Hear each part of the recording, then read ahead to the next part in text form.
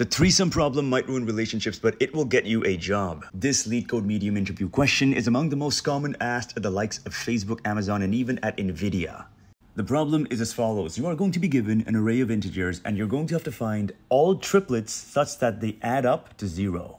The elements provided in the array are not necessarily unique, but you cannot use an element in the same index twice in the same triplet group.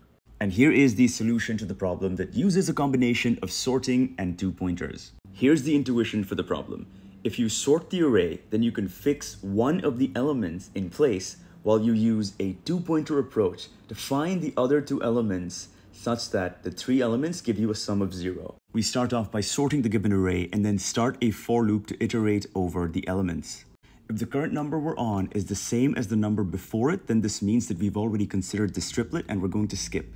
We set the left pointer to be at the index right after the current number and the right pointer to be at the end of the array.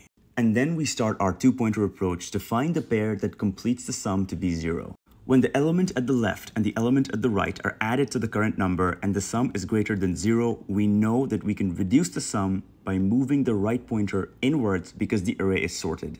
If, however, the sum is less than 0, then we move the left pointer. If, however, the sum is 0, we add the triplets to the results array, move the left pointer, and make sure that we don't consider the same triplet all over again. The time complexity of the solution is O of n squared because we have an outer loop and then the inner loop with the two pointers. The brute force solution, however, would have involved 3 nested loops, so we're doing much better than that.